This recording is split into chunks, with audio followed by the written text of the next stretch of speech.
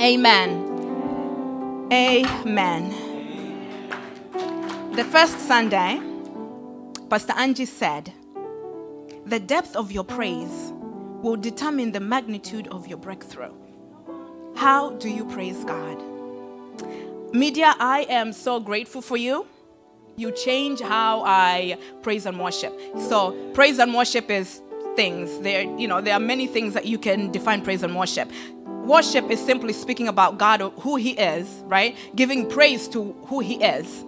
Now, when I talk about praise and worship now, I'm talking about singing and dancing. You can find me by myself singing and dancing. My husband can walk in, see me, and he do what you do. I'm continuing with what I'm doing. You will find me. Media team, last Sunday, Kimberly sang a song, You Reign Forever. And at midnight into my Monday, I wanted to Google that song. That song just dropped in my spirit, and I wanted to go to YouTube it. I wasn't going to YouTube Agape. It didn't even click that we have our own channel. But no, I was just going to YouTube. And I didn't even know the title of the song. Media, thank you. I was just going to put some lyric, and something was going to come up. But at 12:06 a.m., I got into YouTube, and right there is the song, You Reign, all by itself. And I said, for me, I gave credit to the Holy Spirit. I was like, oh no, I knew this is a song that I wanted, but it came from Agape. And I got so excited. And I played that song over and over, like 30 minutes, I'm just singing the song. Praise Him, you are appreciated more than you know. More than you know. How I praise, the same way that I play Maverick City over and over, that's how I do Agape praise and worship Him. You are that powerful.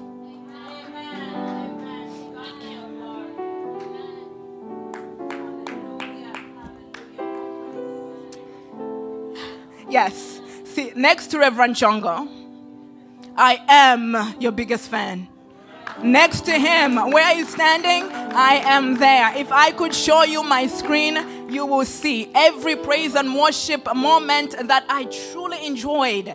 I am like Minister Lisa that day. She sang this song and then she sang, I want them all. So when I put it on, that's just where I am. And for my 4-year-old son, as long as his Uncle Suzio laid praise, then we are going to repeat and repeat and repeat and repeat. That's how powerful you are. You should know that. And you are much appreciated. Thank you. So again, how do I praise and worship? I'm talking about singing. You don't have to sit, pray. Okay, sometimes you run out of words. But with singing, just sing the songs. Put it on and play. Sometimes sing your songs. I sing all the songs and I have my own versions. But I'm singing it by myself. So sometimes I can listen. I can listen to Maverick City. I can listen to Agape Praise. Sometimes I just want to sing. And I'm going to sing it however I want. Back and forth, repeat, change, come back to the same song over and over. And I can do that for 1 hour. I can put on some praise, dance, and do that all by myself. That's how we should thank God every day. Do that. Not just here when we come on Sundays.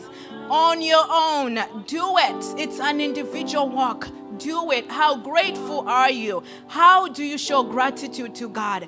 What is your offering? What do you offer Him on this Christmas day? He has given us the gift, undescribable gift, the Bible says. Too wonderful we cannot explain it. So how do you receive it? How do you receive that gift?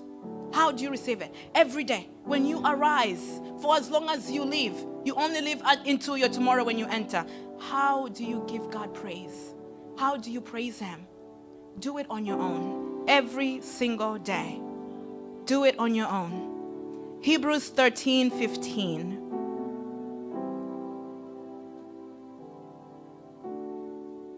Therefore, by Him, let us continually offer the sacrifice of praise to God. That is the fruit of our lips, giving thanks to His name. The fruit of our lips. We are doing it on our own. We are giving Him praise. That is the sacrifice. That is giving thanks to His name. Let us do that every day.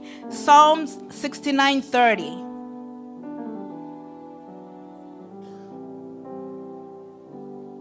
I will praise the name of God with a song, and we'll magnify him with thanksgiving. Simple as that. The word. How do you study the word? How do you read the word? Do you read the word? We are agape word.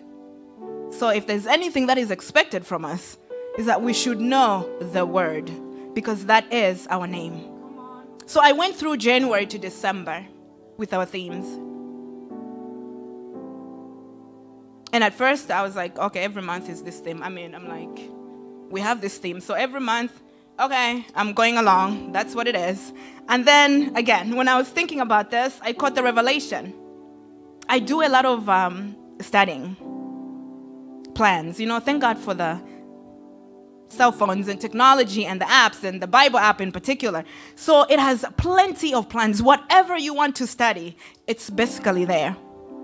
So I have done a lot of studying.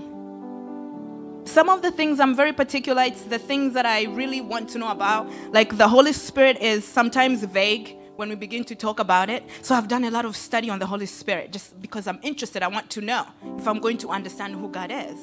I have done a lot of praying, how to pray for healing. How did Jesus heal? I've done a lot of that. And then this dawned on me. We are doing the same thing. We are doing a study. It's a plan. Every month we are given a plan. If you pay attention to the speakers, and Reverend C, this is really the first time that I really caught it. Amen.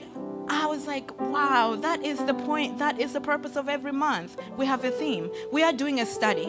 Not only that, it increases how you study the word, but you actually know the word. So gratitude, for example, we have gone through so many scriptures. So when you are praying for gratitude and being thankful, you have all these words that you have learned because we took time to do that. That's how you study the word. Just like anything else, that is how you study the word.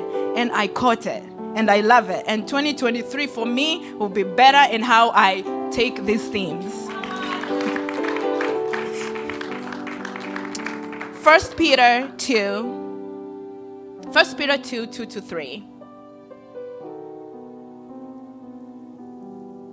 As newborn babes, desire the pure milk of the word, that you may grow thereby.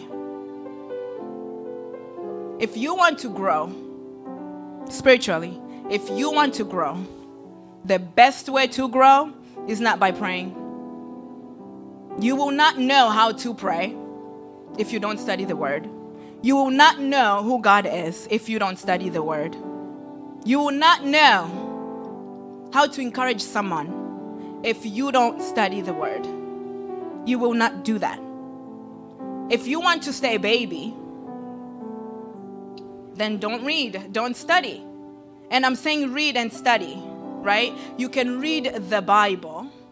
You can study the Bible. Reading, again, the Bible app, it gives you a scripture. This is what I taught the teenagers, the youth class, the last time I taught them. I'm not asking you for too much. I'm not asking you to go randomly, today what am I going to read about? Now, you all have your Bibles, you all have your apps, click on it, and guess what? Verse of the day. And it keeps a counter for you. And I told them the next time I teach, Pastor Mona, ask them. In fact, don't ask them. Just say, let me see your phone and your app and let's see your counter. Because it tells you how many times you've been in the Bible. And for me, that also encourages me. And when I do miss a day, it irks because I'm starting over. But I know not to miss a word because I have to do this every day. So read your word every day. There are no excuses. You have an app. The word is there. You don't have to go searching. That's how you read the word. You want to study, pick a topic, pick a random thing. Something dawns on you. Like I have things that I'm just sitting, I'm reading something random, but something pops up. And now I go there. I want to know why. What are we talking about? So let's be such a people. What are we talking about? What are they talking about in the Bible? That's what I want to be. And you can never know too much because it's too much. The Bible is too much. But I will say this and encourage this. The Bible is Genesis to Revelation. You have to read it from beginning to the end. Don't get what you want in the New Testament and stay there. No. You have to go to the beginning. It's all relative. As you read the Bible, you will know that it is all relative. Individually, Read the word. Desire the word by yourself, not together. That is how we thank God every day. Every day. Read the word. Every single day. And lastly, fasting.